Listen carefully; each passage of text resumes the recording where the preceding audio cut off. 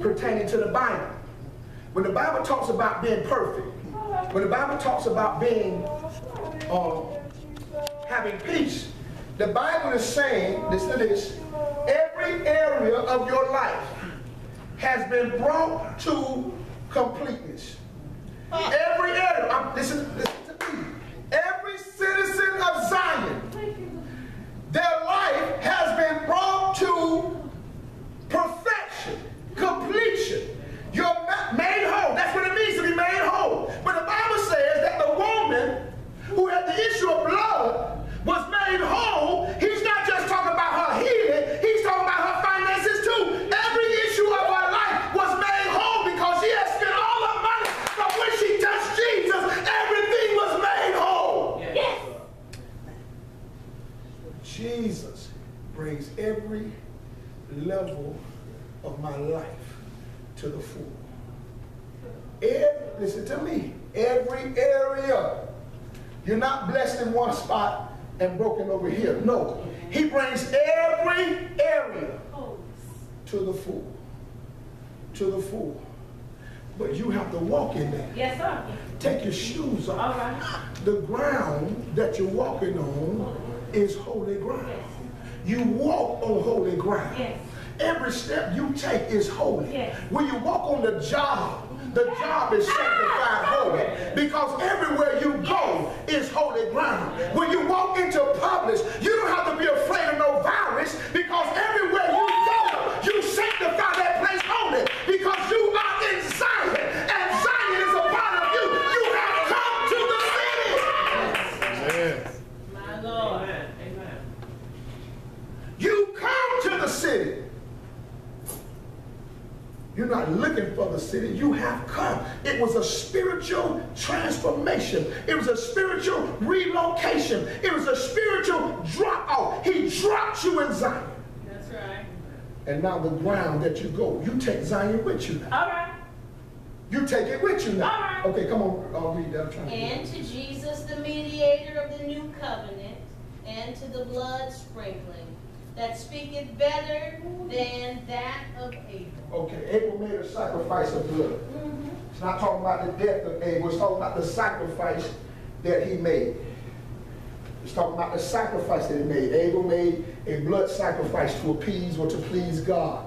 When the Bible talks about the sacrifice of his blood, it's not talking about his death. It's talking about the blood sacrifice that he made. That he made a blood sacrifice and Cain did not, and so Cain was refused, but God received Abel. But the Bible says, even though God received what Abel did, he says the blood offering that you have come with, he says it's greater than that. It's greater than that. Because Jesus was the one who offered that blood sacrifice. Now, so he says, what you have come to is greater than what Cain offered. Then he says that you have come, that you have received mercy. Yes. Is that the next thing? It's to see that ye refuse not him that speaketh. For if they escape not who refused him that spake on earth, much more shall not we escape if we turn away from him that speaketh heaven. Okay, there's a part in there that talks about the mercy. We skip over that. I got to get that to him. All right, let me see here. It says, but ye have come unto Mount Zion, unto the city of the living God, the heavenly Jerusalem, to an innumerable company of angels, to the general assembly of the church of the firstborn, which are written in heaven. Your name is written in heaven. And to God, the judge of all, to the spirit of just men made perfect. And to Jesus, the mediator of the new covenant, and to the blood of sprinkling that speaketh better things than Abel.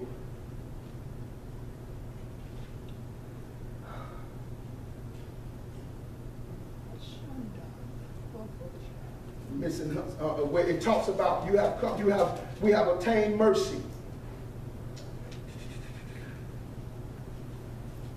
Oh, that's from the Amplified Bible. Verse number 24 from the Amplified Bible says, and to Jesus, the mediator, go-between agent of a new covenant, and to the sprinkled blood which speaks of mercy.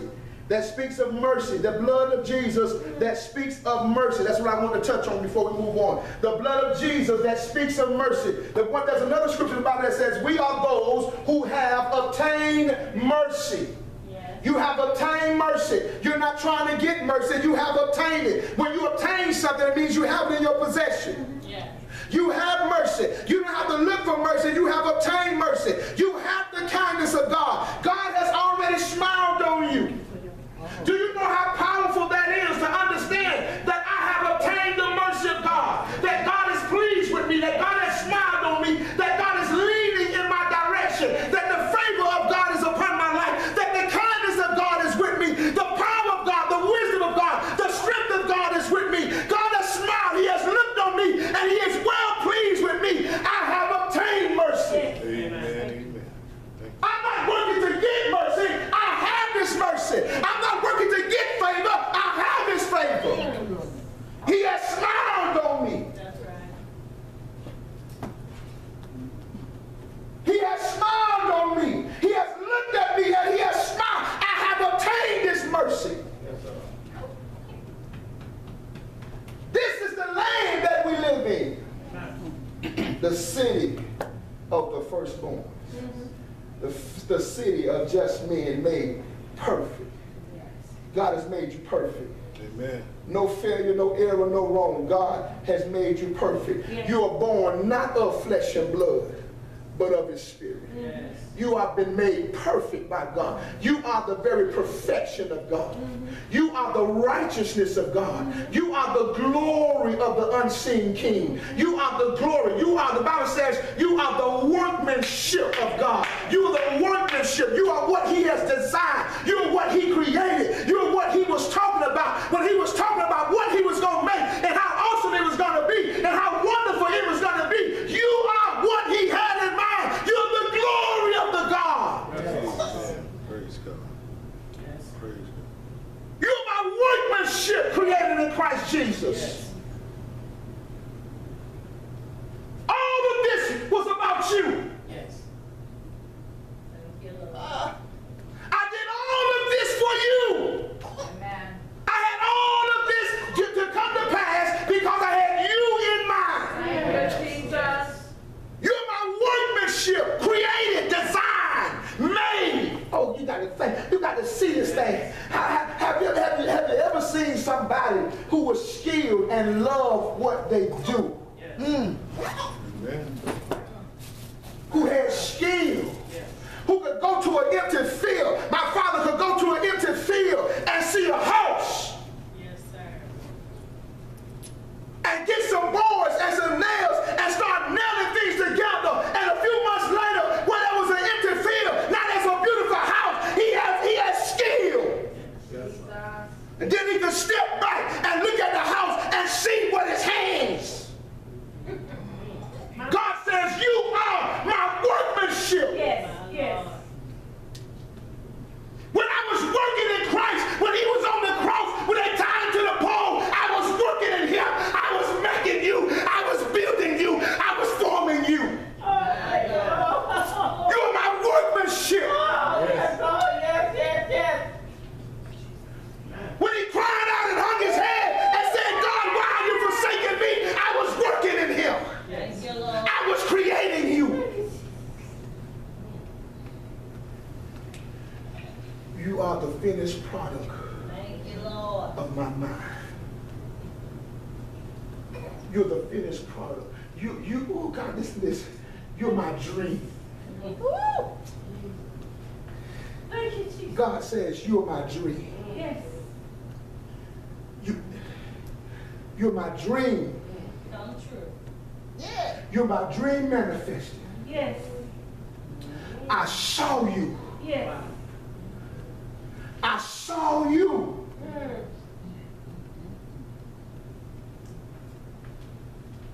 Just like a craftsman working with the clay, he sees something. All you see is a lump of mud, but he sees something. And so he begins to shape and cut and remove and push and pull because he wants what's in his mind to line up with what he sees. He said, I saw you. My Lord, my Lord. You walking around with your head down. You talking about, I don't know how I'm going to make it. See, all of these are lies of the enemy. These are the tricks of the enemy. Deception is depression is a trick of the enemy to make you feel less than. If you want to know who you are, you go to the Word of God. It tells you your value. I'm His workmanship. That's right. I'm created in His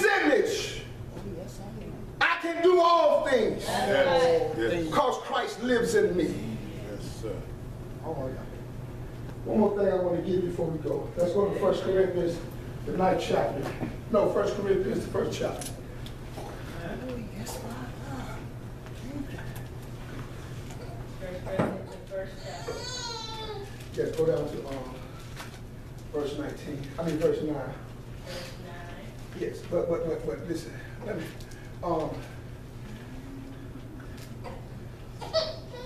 Let me show you. I'm going to get y'all to see this.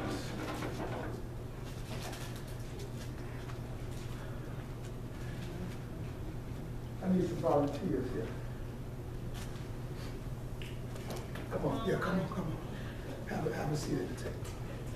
Yeah. Someone have a seat. Oh, I'm gonna eat. Come on to the table. Sit right down. I'm gonna come take the big share. Listen, you invited me over. Now listen to this. Yes. I represent Jesus. This table is the work that God is wroughting or working in me. This table, listen. Jesus has prepared a table for every Christian. Come on. Matter of fact, we can even say for every person. Yeah. That's right. But only those who will receive Christ is able to come and sit at the table. Amen. Now, you come to the table, like think about Thanksgiving, when you come to the table and you got all kinds of stuff at this table. Yes, You got 3-4 different kind of meats. yeah. You got all kinds of sides, all kind of breads, all kind of desserts. You got sweet potato pie, you got peach cobbler, you got all kinds of stuff. You got way more food than one meal. Yes, sir. You got options. You got a variety of good stuff that you can have. And when you come to the table, everything at the table has been prepared with you in mind. My Lord. Everything at the table, you did none of the work, but you get all the pleasure. All right. And everything here you have access to the degree that it was made for you. Yes. You don't have to beg for this. It was made for you. You don't beg for healing. Healing belongs to you. It was made for you. Yes. Prosperity was made for you. Peace was made for you. Joy was made for you. All you got to do is come to the table and sit down. He that believes enters into the rest. Yes, Lord. Amen. Now listen to what the scripture said. Verse number 9. Amen. Verse number 9 Yeah. says, God is faithful, God is faithful. by whom ye were called unto the fellowship of his Son, Jesus Christ our Lord. God is faithful. Yeah. You can trust God. Right? Yeah. You can count on God. Hallelujah. God ain't gonna change his mind about you. Jesus. Just cause the situation look rough, God did not change his mind. Just because you're going through a hard time, God did not change his mind. Just because it seems like it's not working out, God did not change his mind. God is faithful, Antonio. Wipe the tears from your eyes and push forward because God is faithful. If you don't get weary and well doing, it's going to change. If you don't get weary and well doing, it's going to turn around. Work the principle of the word of God. If you don't quit, you're going to win. God is faithful. He's faithful. It's who he is. One scripture in the Bible says, in him there is no shadow of changing. No turn. No shadow, not even an inkling. He's not changing his mind. In him there is no shadow of change. He will not change. Amen. He's faithful. Yes. Meaning you can count on him. You can rest on him. That's right. You can put your weight on him. You can lean on him. He's faithful. Not only is he faithful, but God, the same God who is faithful, has called you. Yes. Yes. God has called you. Not your name. He called you. Come on here and sit down. Come on in here and sit down. Come on, he called you by your name. Remember I told y'all that last week when God calls you by your name? He didn't say everybody, he said Robin. Robin, come in here. He came to find Robin. He came to find Antonio. Come on in here, son. Come on in here and sit down at the table. He called you by your name. Everybody who was doing what you did not come in, but you came in because he called you. Okay, he said, God is faithful, who has called you, summons you. Where did he summons me? Y'all got to catch this. You got to catch this right here. He has called me, he has summons me into the fellowship. Yes, sir. Into the fellowship of his son. Okay. God has called us, the Christian, into the fellowship of his son. Let's look at that. This fellowship of the son. Come on, y'all, pull your tape, pull your CD in. Oh my. Yes, sir. God has called us into the fellowship of his sons. See, everybody who's at this table is going to eat good. Yes, sir. Nobody at this table is going to be hungry. Nobody at this table is going to be sick. Nobody at this table is going to be broken. Nobody is going to be depressed. Not at this table, because there is a fellowship that abides here. Yes, sir. Everybody at this table has all things in common. Yes, sir. See, the Bible talks about the how does Commonwealth. it say? Yes, the commonwealth of Yes, Israel. sir. You better The preach. Bible talks about the common food, God. The Hallelujah. commonwealth of Israel. That means everybody in Israel had this. Wasn't no poor people in Israel. It was the commonwealth. Everybody had this. Wasn't no sick people. Everybody had this. My God. Everything. Everybody was eating good. Everybody was healed. Everybody had peace. It was the commonwealth. He says, I called you into the fellowship. That's right.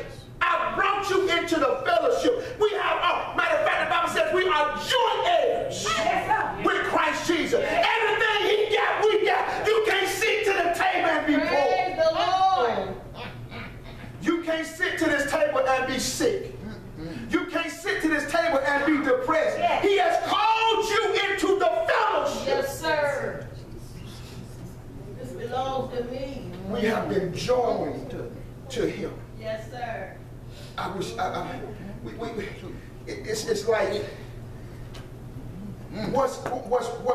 what's rushing through him is rushing through us all. Yes.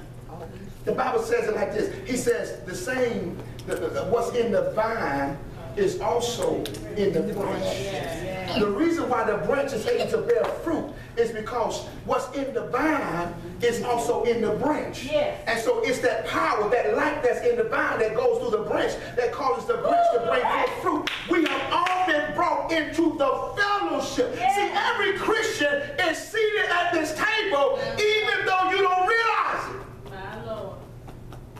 The devil wants you to get up from the table. And he wants you to feel like you got to come out here. He wants you to leave Zion and come out here to find your joy. Come out here to find your peace. Come out here to find your healing. Come out here to find your breakthrough. That's the trick of the devil. Your breakthrough is right here. Your breakthrough, your miracle is right here. That's why God said, he that enters into his rest, or he that believes into the rest. Your breakthrough is right here. You ain't got to go nowhere. You have already come. My Lord. To Zion. We're seated in Zion. The ground that I stand on is holy ground. Yes, it is. I take the ground with me because the ground is not a physical ground. It's a spiritual ground. And I have already entered into. That's why I told you earlier, you got to be able to see this in your mind's eye. You got to let the word of God take you into Zion. You got to let the word of God transport you into Zion. The Bible says you got to stare into the word like a mirror.